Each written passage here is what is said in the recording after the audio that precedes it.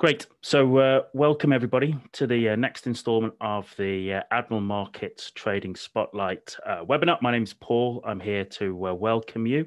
Thank you for all joining us. We appreciate here at Admiral Markets that it's been a rather eventful year.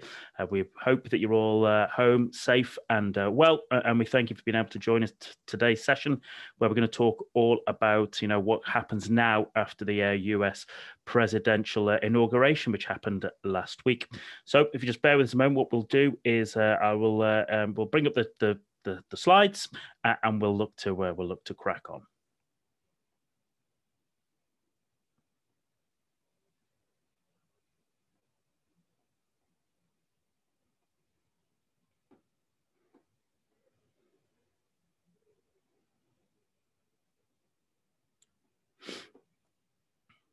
Super. So here we have the US presidential inauguration. And the question becomes, well, what next?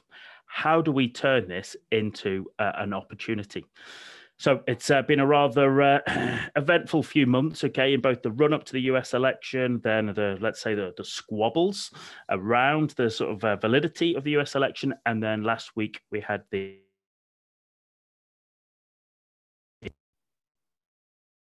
what happens next. So here we are, Admiral Markets, a sort of kind of a multi-domain broker that is licensed and regulated across a wide range of regulatory environments, providing competitive spreads on the most popular trading products and allowing you the opportunity to engage with markets using both MT4 and MT5 platforms. If you have any questions about Admiral Markets, please get in touch with your account representative and they'll be very happy to help you. So, as I said, Mr. Biden was inaugurated as the next US president on the 20th of January, just last week.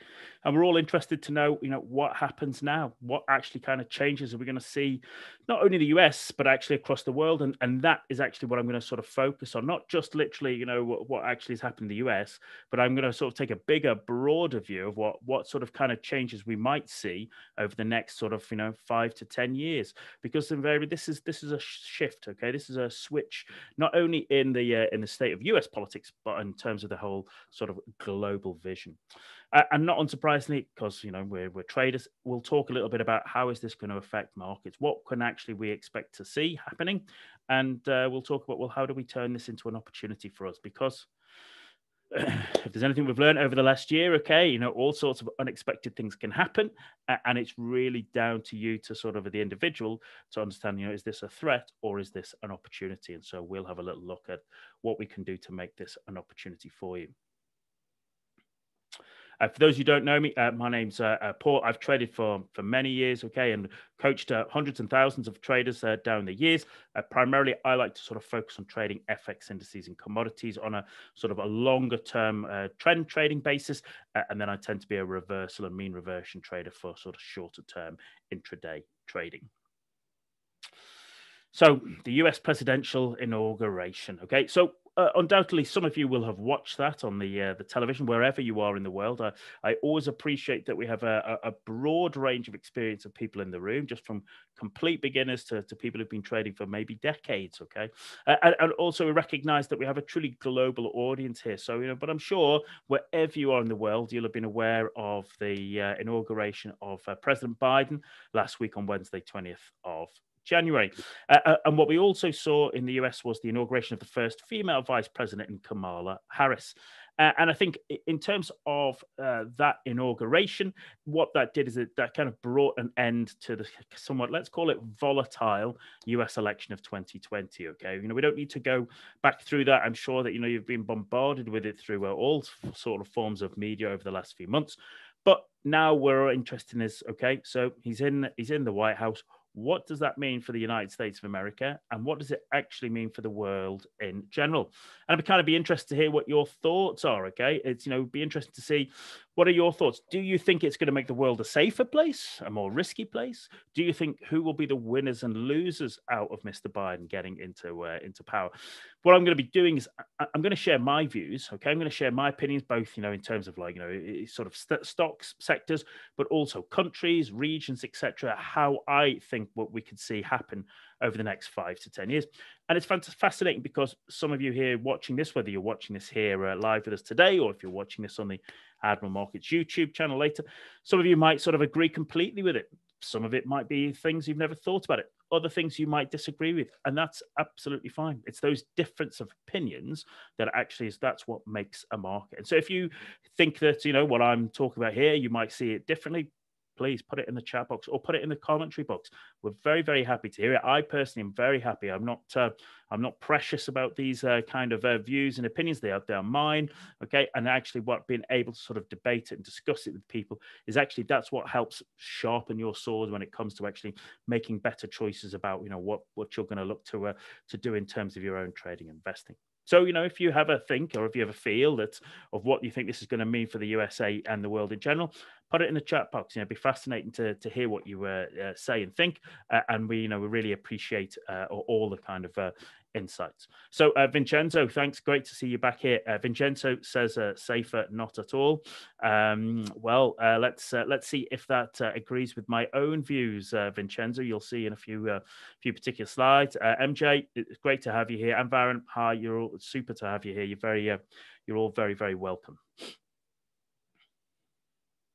So, let's start with a quick look at what's going to happen in the US, and I think, regardless of your views on the US election, regardless of your political views, I think it's be fair to say that everybody agree that President Biden inherits a divided United States. Okay, rightly or wrongly, that is what he's coming to. And so what will happen, especially for him, is I believe that that first 100 days will be crucial. Now, admittedly, they say that whenever a president or a prime minister comes in, that the first 100 days are crucial.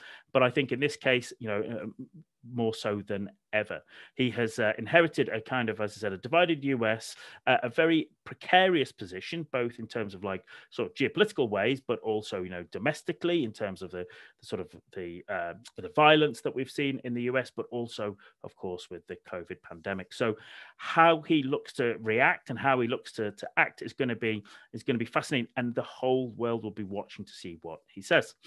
Now, invariably, what happens is, whenever a president comes in, he makes sort of 2 or 3 executive orders on his first day. My understanding is that Mr. Biden went through about a dozen, maybe even more, on his first day, and a lot of that was about completely changing the decisions and orders of the previous administration. So, he's sort of kind of decided and committed that he will stop the border wall that was being built between the US and Mexico. He is going to rejoin the World Health Organization. He's also going to rejoin the Paris Agreement on climate change. He's revoked the Keystone Pipeline between the US and Canada. And he's also committed to scrapping the travel ban for certain Muslims coming from certain particular countries. So he is very, very quickly wanting to sort of change what was done in the past.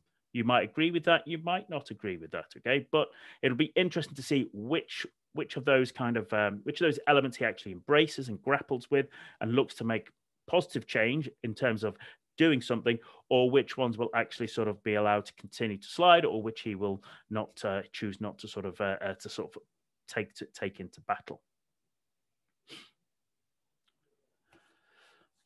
When we start to look into the US, and I could talk about all the different instruments, sectors, stocks, areas of the US all day for the rest of the week, in fact. But I'm just going to look at 1 or 2 little particular areas that might be just of interest to us to sort of take on board. Certainly, we saw with the outgoing President Trump, he was constantly in a battle with social media. He was permanently barred from Facebook and Twitter, and invariably he was being urged to tackle the powers that US tech sector companies had. There was a great deal of uneasiness that invariably they had far too much insight, far too much kind of power, and far too much the kind of their fingers had spread into everybody's everyday life. And he was being urged to sort of tackle that. Personally, my own opinion, this is my personal opinion, is that I don't believe that Biden will look to tackle that issue. I believe that an awful lot of those tech companies were very powerful backers of Mr. Biden in his election campaign, and so as part of that, it'll be a case of you scratch my back, I scratch yours, and so I think it'll be unlikely that Biden would tackle them. Sure, he might have to sort of launch into a little bit of rhetoric and say a few nice speeches about it, but in terms of what the politicians say and what actually gets done, in behind closed doors, I suspect it would maybe quite different, and that's really true for all politicians around the world, isn't it?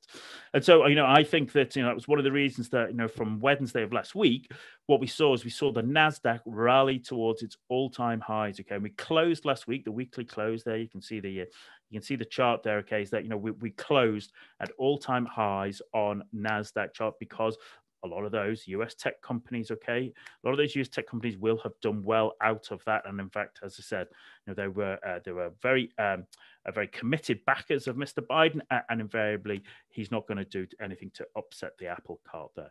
So maybe you agree with that. Maybe you think that actually, yep, that's unlikely to happen. Maybe you think differently. Maybe you actually think he will. He'll grasp that nettle and run with it. I'd be interested to know what your own particular thoughts are. But that for me, when him doing that is kind of, it's kind of bullish for certain particular tech stocks. Okay, and if that's something you particularly look to trade and engage with, then by all means, make sure you keep them on your watch list. Next, well, I can't really talk about anything in the present climate without a touch on COVID, okay, and the actual pandemic, and that's and that once again. I don't claim to be a health specialist, but it's invariably about looking at kind of the policy that the US has actually been following, and what, if any, changes Mr. Biden will make going forward. And it's fair to say that he inherited a bit of a mixed message. Mr. Trump didn't really help himself in terms of some of his particular mixed messaging, and Mr. Biden has been very clear that the previous incumbent wasn't doing enough, and that he would make great changes as soon as he came into office. He was talking about having things like 100-day mask challenge, whereby invariably everybody would have to wear a mask for the next 100 days.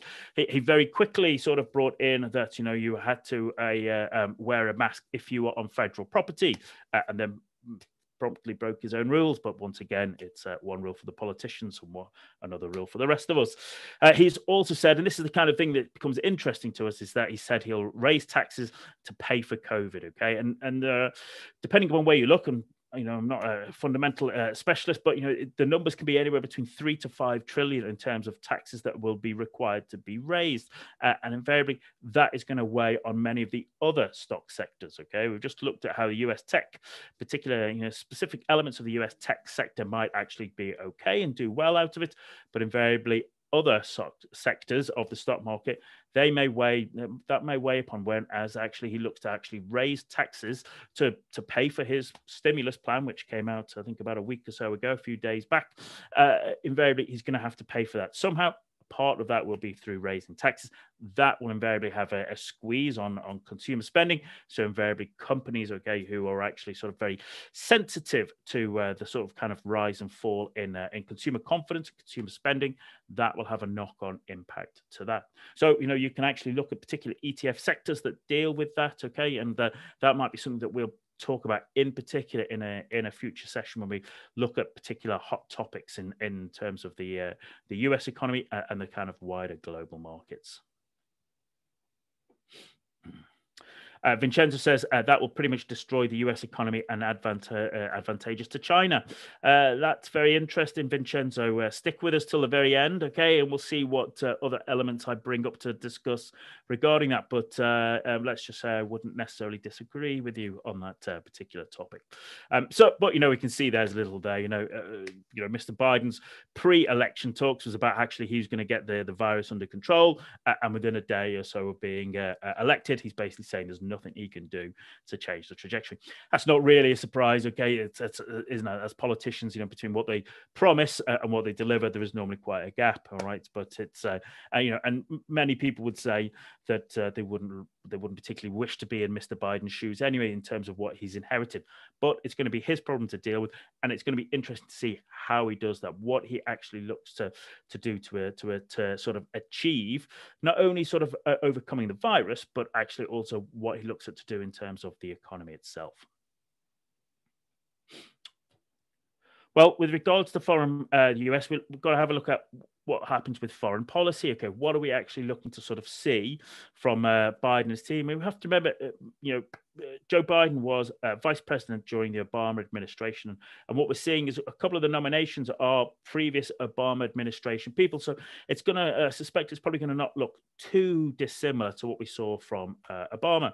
And what we've seen is, comments and thoughts about, invariably, Mr. Biden, President Biden, is going to reverse Trump's foreign policy in terms of Trump was all about trying to get peace in the Middle East, and he wanted to bring the US troops home from the Middle East, which is, on a personal basis, I could get behind that. I actually thought that was a pretty sound sort of policy decision.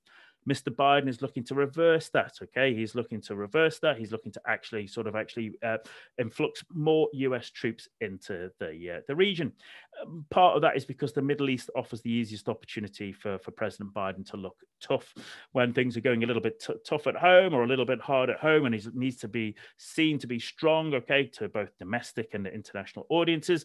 Then having a little bit of conflict in the Middle East has been very often the kind of go-to playbook for US presidents, and I can actually see that happening again. And actually, there's already talk at this weekend of elements happening that in terms of what US military was doing in the Middle East.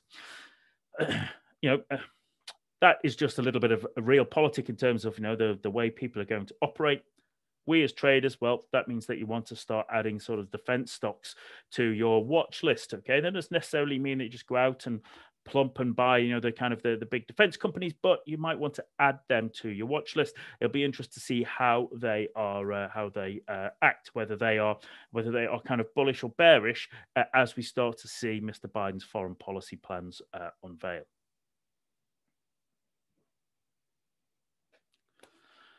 So when we look at, the kind of bigger picture in terms of, well, with Mr. Biden in charge, we're looking at, well, who wins? Okay. Who is likely to be the biggest winner from President Biden in the US? And this is my personal opinion. My personal opinion is that China are likely to be the biggest winners from the election of Mr. Biden. It's a case of, China were very positive supporters of Mr. Biden. It was kind of interesting that invariably the first official message that came out of the Chinese Communist Party when Mr. Biden had been confirmed as elected, the first message, the official state message was invariably that they congratulated Mr. Biden. And they also wanted to start the renegotiation of the Trump trade deal that they had finished only sort of 10, 11 months earlier. That kind of tells you where what their focus and priorities were on, and we're going to look at that a little bit later. So Vincenzo said earlier that he thought this was advantageous to China. I actually would agree with you there, Vincenzo. And maybe people here you might look at this and you think differently, but I think there will be a kind of a dividend for backing President Biden.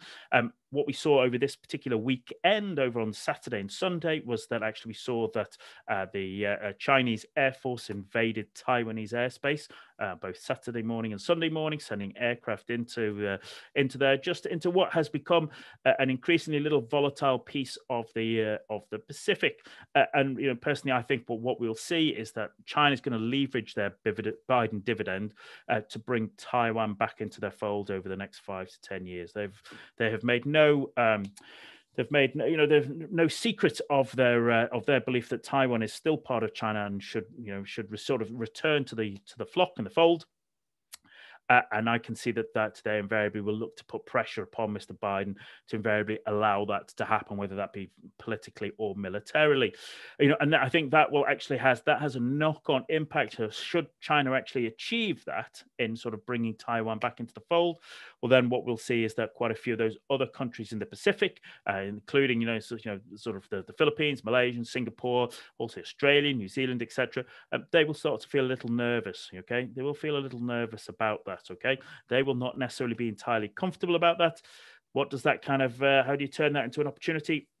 Once again, you'd probably not be a long-term buyer of the Taiwanese stock market at the moment, but you might actually once again have a look at particular defense stocks. Okay, once again, that might be something that is of interest to you. So, that's just, me looking at the way things are happening, okay, and sort of looking at that, as I said, it's a very much bigger plan.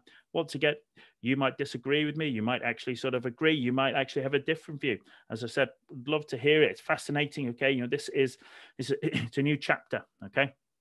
The world is going to shift and change just because we've got a different style of US president in, but also because of the COVID pandemic and also the shifts that are going on globally within within markets and economies.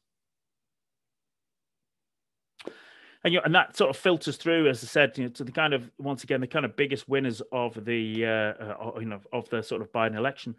This is a chart of the US dollar against the Chinese yuan. Now, excuse me, I would admit this is not a pair that I trade myself, but I do keep an eye on it. It's part of my part of my kind of analysis watch list, because I want to see what the kind of relationship is between what is effectively the sort of the two largest economies, the two large kind of major superpowers. And this, as I said, is a weekly chart, and what we can see there is, okay, we had, let's bring up the old drawing tool here, okay, to help do that. But what we saw, okay, over sort of 2019 into early parts of 2020, is we saw a really big double top reversal pattern occurring there, okay. And if you look at that on the monthly chart, it's even clearer, okay, to be able to see. But you can see for yourself that actually what we've had is just quite a tremendous trend there, okay, since the kind of COVID crash, February, March of last year.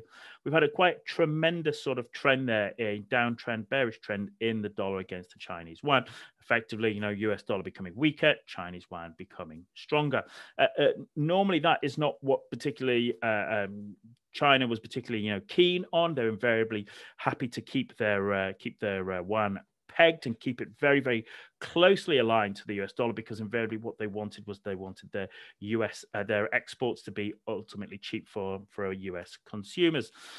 And actually, this actually weirdly helps them in another part of their purchases, which is what we're going to see in the next slide or two. What we have seen is, as I said, that US dollar has weakened, Chinese yuan has strengthened. Will that continue? That is a very interesting question, and I think we'll probably start to see hints of that over the next couple of weeks.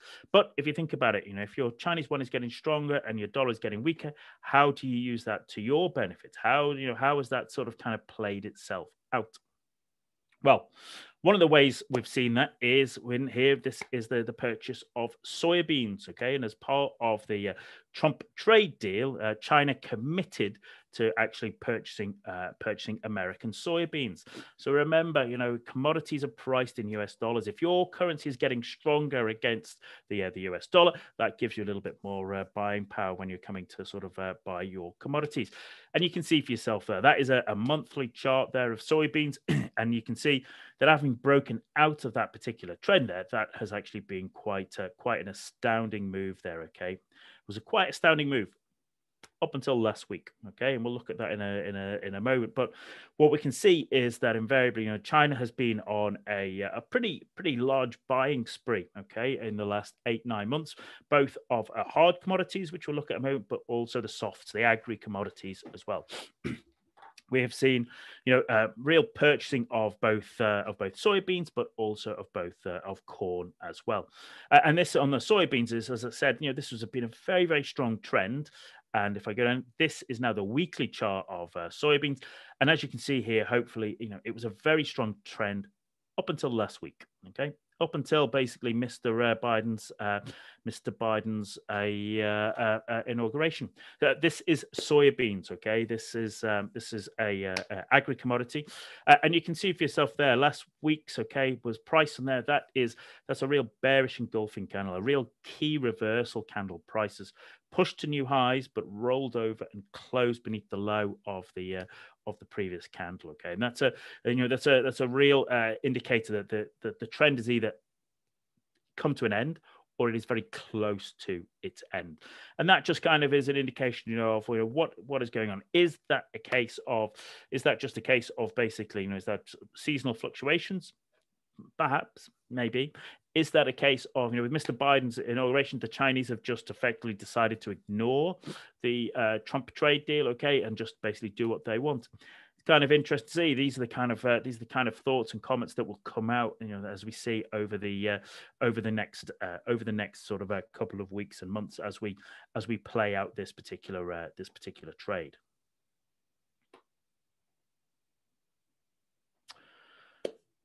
What we also have here, as I said, is that basically that has been effectively to use is a case of the hard commodities. So the last two charts, they were both soybeans. One was a monthly chart, a commodity, and the next was the soybeans on the weekly chart. And this, okay, HG future, this is copper futures, okay. So this is a monthly chart here of copper futures, and hopefully what you can see here again is once we bring up the drawing tool, is effectively a case of, let's bring up this, is that we had effectively the kind of the COVID crash down here down to 2, okay, which you can see was support previously. And then we've really just been on a fantastic uptrend there. Okay, hopefully you can see that. And we started to top out. Okay, just under about 375, 374. But hopefully you can see that. I mean, remember that is a monthly chart, but you can see that chart has basically been in one-way traffic. Okay, for the last 9-10 months. All right, and what becomes interesting about that is invariably it's a case of who has been buying all of this copper. Okay, and invariably once again it's been the Chinese buying most of that copper. What impact has that had? Well, if you've joined me on some of the sessions I've done or looked at our sessions on Traders Yard, some of the charts is that what we've seen is, allied with that fantastic run in copper, we've also seen a fantastic run in the Aussie dollar. Okay, invariably there's a demand for Aussie dollar. If you're going to buy Australian exports of copper, well then invariably you need to pay from an Aussie dollar. That creates demand for Aussie dollar.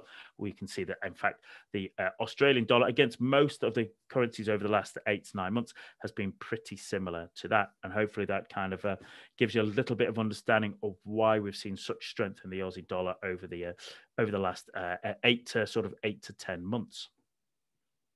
So Vincenzo says copper is fundamental for electric infrastructures. You're absolutely right. Okay, Vincenzo. Okay, and copper is there's huge demand for it for exactly for those reasons. Okay, and so when it's effectively has been cheap, it has been cheap, and your currency has been strong. Okay, against the dollar. Remember, these are mostly priced in the US dollars. Well, then invariably it gives you an opportunity to sort of really buy a huge amount of commodities at a much cheaper price. So that was kind of copper, but also if we have a look at this is a monthly chart of iron ore. Okay, of iron ore. Once again, coming out of Australia, but as I said, this is a monthly chart, and we can see the kind of COVID crash there down to around about $80. But hopefully you can see for yourself that actually we've got up to just around about $170. Okay, so we're kind of in these last few months, the price of that has effectively doubled. Okay, someone has been buying an awful lot of iron ore over the last 8 to 10 months. Okay, so we can see China's been buying iron ore, it's been copper, it's been buying soybeans, it's been buying corn. Okay, it's been using this to effectively to basically gain power on corner parts of commodity markets. And okay, and this is kind of as traders, this is kind of it's fascinating, certainly fascinating to me, and hopefully it helps give you a little bit more of a bit of a global kind of insight as to who is likely to do the best out of this change, this kind of switch towards the Biden presidency. Then we want to start to look at other areas of the world. Okay, and let's get a bit close to home for the majority of us. Okay, where we start to look at, well, okay, where does this leave Europe? Where does this leave the European Union? Excuse me. And I think it's a little bit of a mixed picture. Once again, historically, it would be said that invariably in the past, Europe was effectively aligned with the United States. It was part of the West, shared, kind of genetically the same, also shared sort of history, also shared very similar values. But as we can see, the European Union is struggling for cash. It needs money, and it needs lots of it, and it needs it fast. And invariably, it was not really a shock to see that after the completion of the Brexit deal at the end of 2020, that just a couple of days later, the EU signed an agreement with China as part of a bigger, wider, large investment deal. That would invariably allow not only particularly European companies, mostly very much like German companies, to effectively to sell into China, to sell their products, but also to allow kind of China to sort of invest into infrastructure projects in Europe. And so this, regardless of those kind of, let's say, previous values, the truth is money talks. And invariably what we might see over the next 5 to 10 years is kind of Europe, which is a little bit stuck between invariably, the sort of kind of the US and UK on one side and sort of Russia and China on the other. I think what we'll see is actually, there's a very good chance that Europe will start to edge its way more towards the kind of Chinese sphere of influence and away from the American one. And this is something that Biden has to deal with. This is to be interesting to see how Biden actually embraces this. President Biden is a fan of the European Union. He has always stated that. It's about whether he can turn that into actually good foreign policy and a good economic policy that basically benefits both Europe and the US. Mr. Trump was very what's the word should we use? Mr. Trump, he was very abrasive. He was aggressive. There was friction there in his particular beliefs about the European Union and about effectively the tariffs that were part of the kind of the economic policies of both kind of states. And it'll be interesting. Does Mr. Biden actually, is he able to effectively change that? Is he effectively able to sort of bring the kind of Europe back into the fold and actually recreate a strong US and Europe relationship? And that is something that we'll wait to see.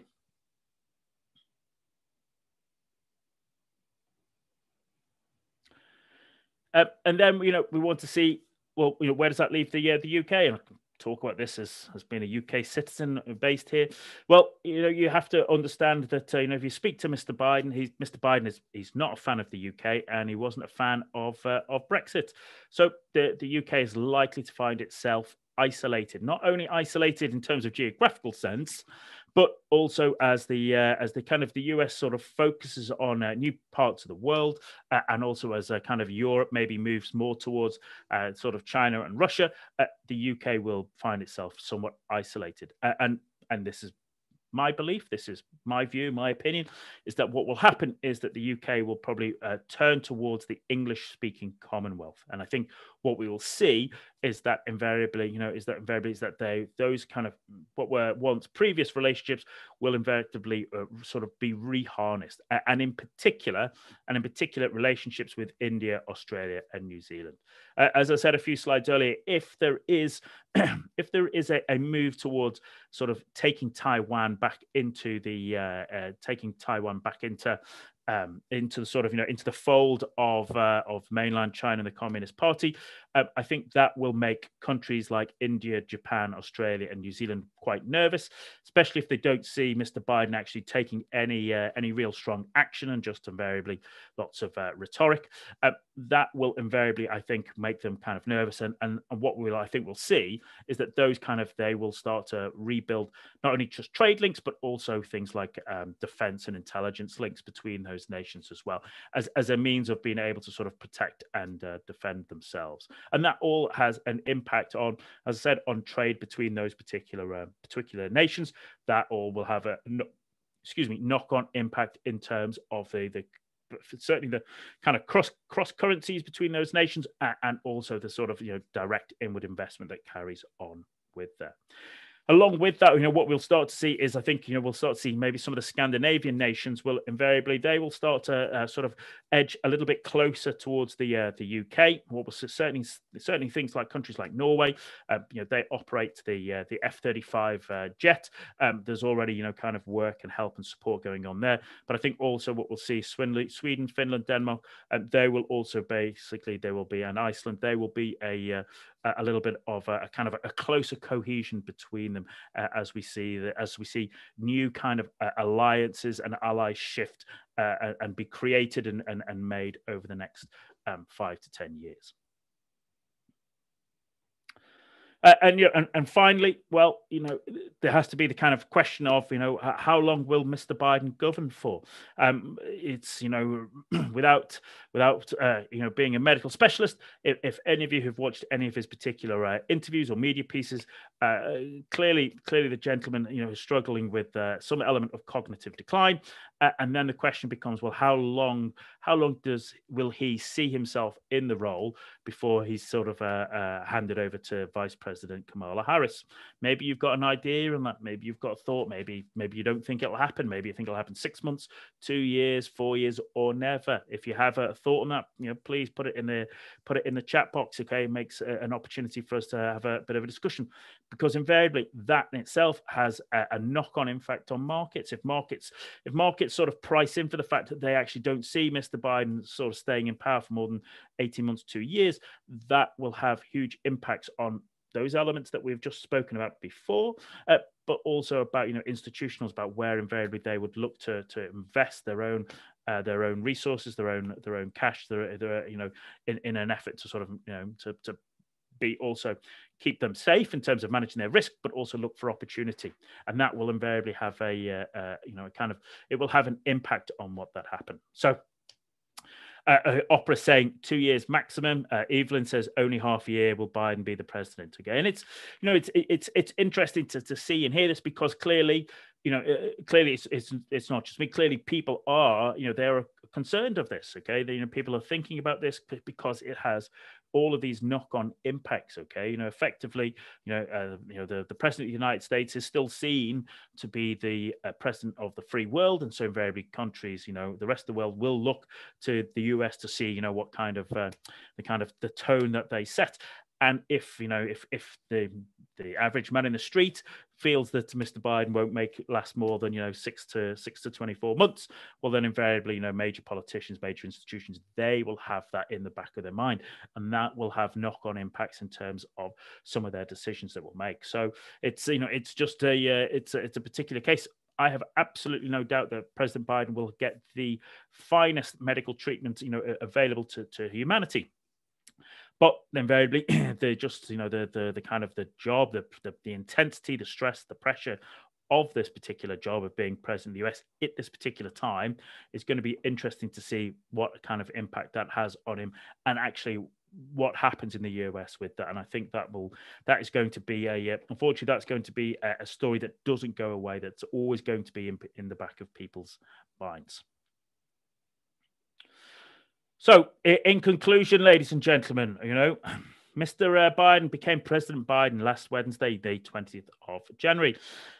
We can see, as we spoke earlier, that there's going to be many changes happening from the previous administration. Okay, regardless of your political views or thoughts, okay, there is changes afoot, and those changes will have knock-on impacts into global markets. We think that it's likely to be good for tech stocks, okay, in the initial swing, mainly because of Mr. Biden was backed very heavily, okay, by a lot of those US tech companies, so he's unlikely to sort of wrap them on the knuckles. We can also see that there's a good chance that defense stocks should be added to your watch list because, Mr. Biden's going to need to be seen to be tough, okay, in parts of the world. And also there will be problems in other parts of the world that will make companies nervous, and they will invariably be looking to sort of ensure that they are have a good defense. But of course, with COVID and with this kind of nervousness, that has an impact on other US stock sectors in particular. And to be truthful, that is likely to happen to most of the economies across the developed Western world. It might be different in your part of the world, wherever you're joining us from. But the likelihood is, the kind of the sort of the stimuluses that we have across the West have created to sort of get ourselves through that pandemic, they're going to have to be paid back in one way or another. And so we are likely to see taxes rise. It's more a question of how soon will those taxes rise. I don't think it's going to be immediately. I think it will probably be towards the end of this year, but they will happen, and that will have an impact on stock markets and some of the particular stock sectors. things like consumer spending, that is going to have a huge impact on that.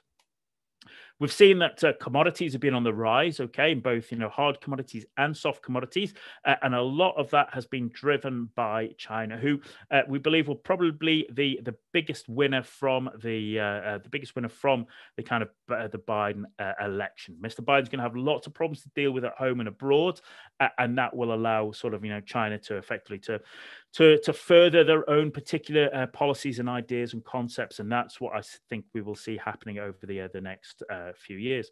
We've certainly seen it, in last year we saw Asian GDP combined was for the first time was actually greater than GDP in the West, and we also saw that the kind of forecasts for when China would overcome the US to become the #1 economy. Previously, that had been in the kind of mid 2030s decade. Now they're looking at it happening at around about 2028, only 7 years away now. So change is afoot, ladies and gentlemen. And the question is how do we turn that into an opportunity? So I hope you found that useful. I hope it's given you a little bit of food for thought. As I said, you might have heard some of those views. You might agree with some of them. Some of it might be completely new. Maybe you've not given it consideration. Other ideas you might think, well, do you know what, Paul? That I disagree, and that is absolutely fine, because it is those opinions that make a market. And if you have thoughts or about it, if you're watching this later on the YouTube channel, please by all means feel free to sort of drop us a note, a comment on the YouTube channel, put a piece up in the chat box, and you'll find that we happily to sort of engage and sort of and understand, because we appreciate that that's what makes for an interesting market. And if you want to sort of get in touch with us, you can do so. The email there is at global@admiralmarkets.com, or as I said, you can be able to contact us youtube.com/admiralmarkets, where you'll see not only this video but all of the whole archive of the Trading Spotlight webinars over the last 18 months. And you can follow us on facebook.com/Admiral Markets Global.